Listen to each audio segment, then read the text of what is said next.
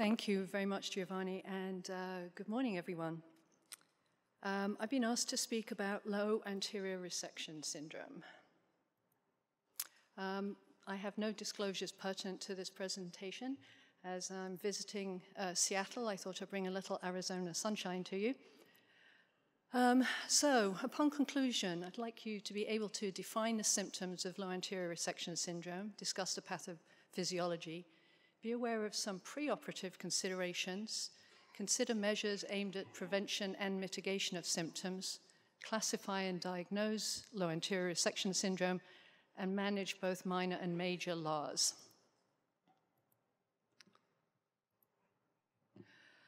So, low anterior resection syndrome is clearly the consequence of sphincter-sparing surgery. Surgery is the curative form of therapy for rectal cancer, but involves removing the rectum, which is a reservoir, postoperative scarring, possibility of sphincter dilation, preoperative radiation, and postoperative diversion and atrophy.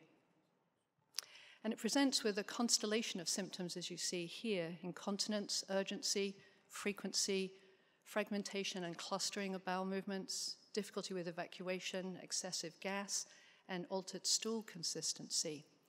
And these are some of the risk factors, as I'd mentioned, but neoadjuvant chemoradiation is certainly a factor, as is post-op radiation. Chemotherapy can play into it because of diarrhea, the very low anastomosis, which goes hand in hand with total versus partial mesorectal excision, the temporary diverting stoma, which results in atrophy, any pre-op pelvic floor dysfunction that the patient had, and anastomotic complications. So in terms of pathophysiology, there are several aspects that have been identified, including colonic dysmotility, dysfunction of the new reservoir, and dysfunction of the sphincter. There's a lot of information here about colonic dysmotility, but basically the interruption of the colon by removing a segment can actually increase motility and decrease colonic transit, and there is subsequently a greater increase in neorectal pressure after a meal, and the patient's physiologic break after a meal has been removed. The rectum is denervated, both from dissection and radiation, and the denervated neorectum is hyposensitive to the normal stimuli. There's reduced capacity. You're bringing down a segment of descending colon that has a lesser diameter than the original rectum and different compliance, and therefore even a smaller fecal load can cause the sense of having to evacuate the neorectum. And that's one of the benefits of creating a new reservoir, although that advantage over a straight anastomosis lasts about 18 months before they all become roughly equivalent. Anal sphincter dysfunction may be pre-existing after childbirth in female patients, but is also a consequence of both the operation and radiation, and up to 18% of patients can have sphincter injury. So in terms of making the diagnosis, it's important to have this at the back of your mind and at least suspect this syndrome in patients who have one or more of those bowel symptoms. When those symptoms persist beyond a month after closure of the ileostomy, if the patient has a diverting stoma, then that confirms once you've ruled out other causes. And other causes are things such as this: consequences of anastomotic failure or stricture, ischemic colitis, radiation proctitis, as mentioned, pre-existing sphincter injury, bacterial overgrowth, and exacerbation of pre-existing IBS symptoms. So it's important to consider a full history and physical, including very simple digital rectal exam to evaluate the lower anastomosis, and endoscopy if necessary to image it. Other forms of imaging, such as CT scan or endoanal ultrasound. Anal manometry is not necessarily necessary for diagnosis, but can be useful to help monitor your therapy, and a patient questionnaire can help in terms of a score for this particular syndrome. This LARS score is a validated questionnaire with just 5 questions pertaining to flatus, liquid stool, frequency, clustering, and urgency.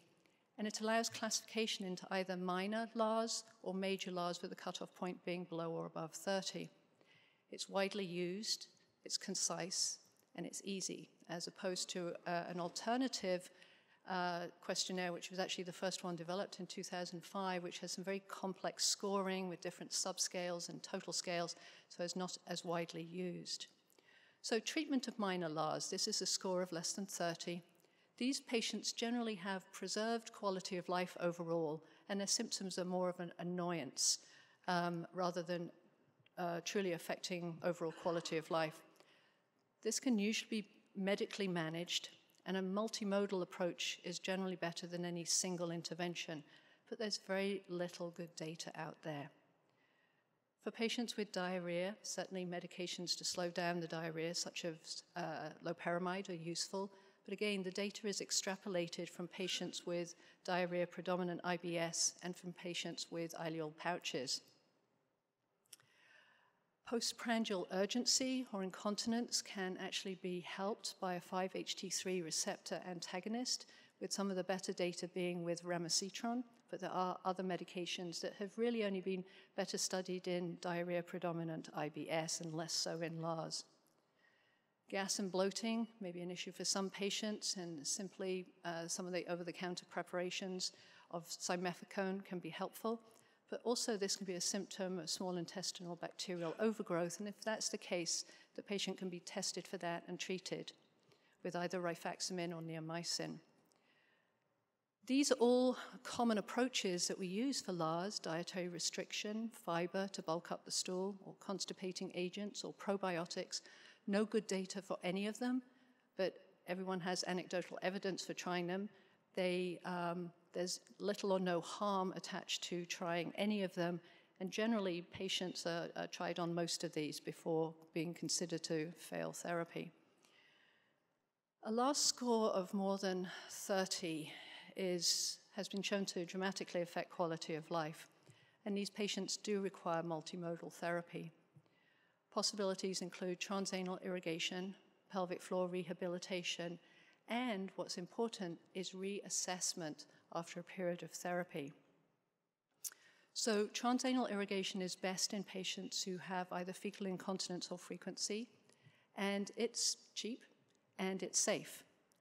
Low volume irrigations, less than 250 mils, can be useful for patients who have post-evacuation seepage. A larger volume can be helpful in stimulating functional colonic mass movements, which help to clean out the colon, much like using irrigation of colostomies. Again, very little good data. Small study of 14 patients showed quite remarkable results in a decrease of daily bowel movements from 8 to 1 during the day and from 3 to 0 at night. This, if you have a stoma nurse, oftentimes they can help with educating the patients, or it's generally very simple. There are commercially available systems that will allow the irrigant to be in the range of 500 to 1,500 mils.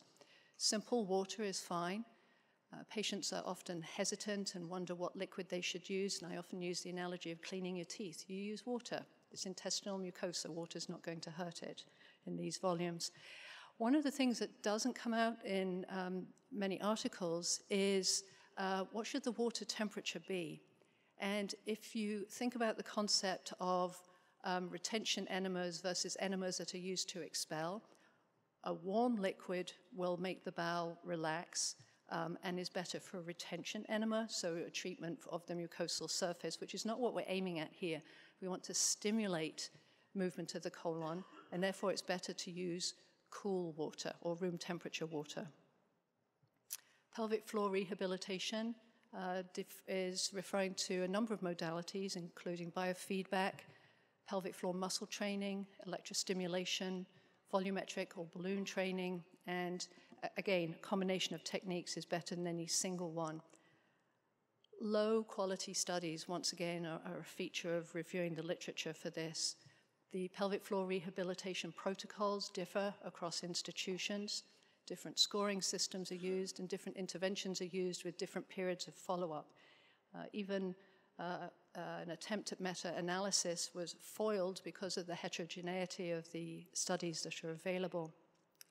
It's important to evaluate the patient after 6 to 12 months of management, because if they're not improving and their quality of life is still affected, there are other more aggressive interventions that may benefit them. One suggested intervention has been to evaluate for sacral nerve stimulation.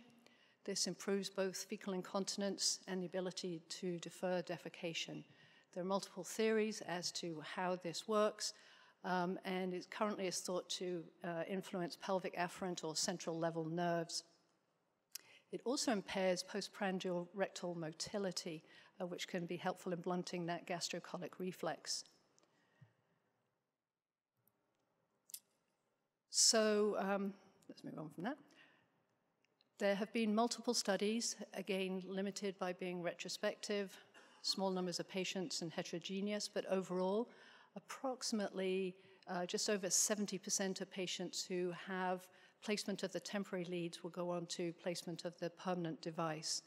And this does improve both fecal incontinence, the ability to defer defecation, and the problems of fragmentation, urgency, and overall results in improved quality of life.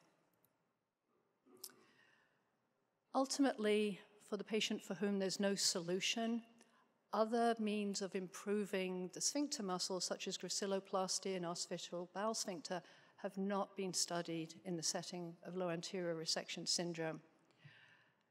The only remaining option at that point, and generally a patient will tell you when their quality of life is so bad that they wish for a diversion. And that's important to be open to that conversation. So in summary, it's important to be aware that low anterior resection syndrome is common. It's persistent in patients postoperatively. And over a long study period, almost half of the patients with major LARS still have it present many years after they're initiating surgery.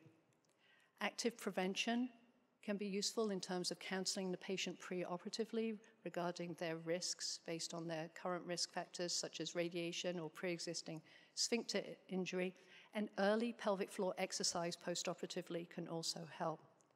Prompt diagnosis is best for the patient in terms of preserving quality of life, and again, a plea for multimodal management. Thank you for your attention.